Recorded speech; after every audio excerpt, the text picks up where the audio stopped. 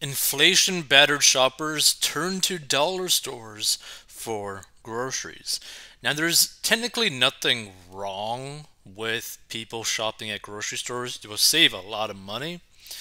The biggest issue with shopping at grocery stores or potentially being forced to shop at grocery stores because it's cheaper is that you don't really get anything fresh, and a lot of the items are just really unhealthy. Like, very, very unhealthy. It's pretty much like cakes, ramen, chips, maybe some Hot Pockets. Like, there's really nothing good, right? So, high prices in the supermarket aisles for basic food items like eggs, milk, and butter have driven more shoppers to seek out bargains at dollar stores, according to a recent study. More than 1 in 5 shoppers have turned to low budget brands like Dollar Tree and Dollar General to restock their fridge, according to Coresight Research's weekly consumer U.S. consumer tracker. The price of a dozen eggs has shot up year over year by 60% to an average of $4.25, while both milk and butter has spiked 31% since last year, according to the government data. Which is kind of crazy. Imagine spending anywhere close to $4.25 for eggs. A Dollar General in the Bronx sells a dozen cage-free eggs for $4.95, compared to $6.99 at a nearby Stop and Shop. A 15-ounce tub of "I can't believe it's not butter," you should never ever really eat that, was $4 at the Dollar General store, compared with $5.19 at the same Stop and Shop in the Kingsbridge section of the Bureau. A gallon of whole milk was $3.90, or $1.29 cheaper than at the supermarket. Generally, dollar stores do not carry as many fresh items as traditional grocery stores, but that's changing.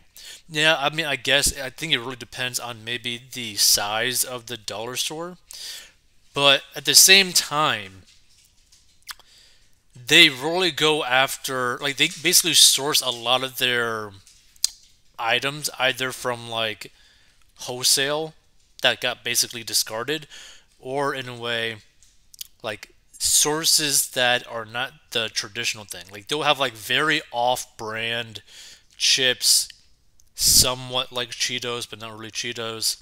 Like, it varies, but like they try to go for like the very off brands to basically try to get things at the cheapest possible price. Let's see. Dollar stores have been adding more refrigeration units to their stores and expanded their offerings to include healthier foods and fresh produce. Now, personally, I have never seen fresh produce in a dollar store ever, but hey, if they're adding that, good on them. So, according to a CNBC report citing Coresight data, another study by Placer.ai showed foot traffic to the dollar stores in January increased 19.1% compared to January 2020 before the start of the pandemic. And last September, foot traffic was up 14% compared to September 2021, the data show. So the dollar store brands could see even more growth this year, according to Ethan Chernovsky, Senior Vice President of Market at Placer.ai, a data analytics firm.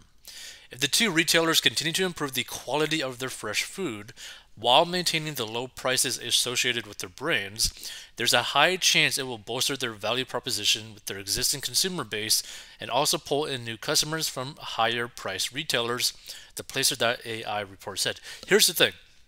The main way for dollar stores to really like absorb more customers from the big box stores is if they're able to source on the cheap meat and vegetables and fruit. If they're able to get those three for very cheap, is like a massive game changer. Shoppers have been buying less expensive items, giving up beef in some cases, which, it kind of seems kind of crazy because, I mean, beef is still pretty cheap per pound in relation to a lot of other things. And you could, like, basically, you could get cheap beef if you time when you buy it as best as possible. So you basically buy it kind of near the expiration date or for sale date by the big box stores, and they tend to have it on clearance because it basically needs to be sold that day, and you can either cook it that day or freeze it, and you can save like $2-3 on like a $10 pack of meat of whatever. Basically, you can pretty much save like 20%.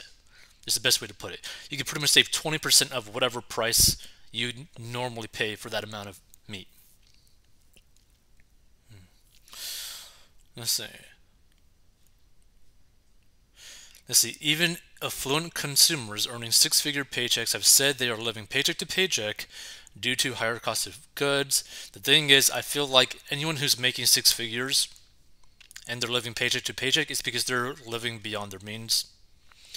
So while Walmart remains the largest grocery retailer in the US, the dollar stores nevertheless made some progress against Walmart over the past year in the food and beverage categories, according to a pricing study by Gordon Haskett analyst Chuck Grom comparing Walmart and the dollar stores.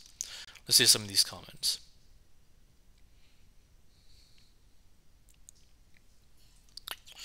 My daughter-in-law is a manager at a Dollar Tree. They cannot keep their merchandise on the shelves. They also can't find reliable people to work for more than 2 weeks. That is pretty horrendous. Now, this is also the issue, is that typically the location of a lot of these like dollar stores are in areas that are not really good, right? There's probably a lot of criminal history. There's probably a lot of drug activity. There's probably a lot of just, honestly, people not making much money in those areas. And here's the thing. Like, I went to a dollar store not too long ago, and there was basically nothing on the shelves, which shocked me. I was like, whoa, what is going on here? There's like nothing here. There's like no tuna, no like pasta, no sauce, like nothing. Like there was like basically nothing except for like zebra cakes inside the store. I was like, what is going on here? So there's definitely more people buying from dollar stores, but at the same time, like dollar stores will only get this boost in traffic, like foot traffic, more customers for a limited amount of time. What they really need to do is, again, really go after the fresh market, because if they're able to do that, they're going to get access to way more customers than they were getting before.